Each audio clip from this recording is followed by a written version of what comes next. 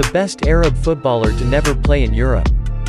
Few outside of Asia will be familiar with this UAE star. He's been the golden child of UAE football for the last decade, one of the Gulf's most promising talents, who even earned a trial at Manchester City.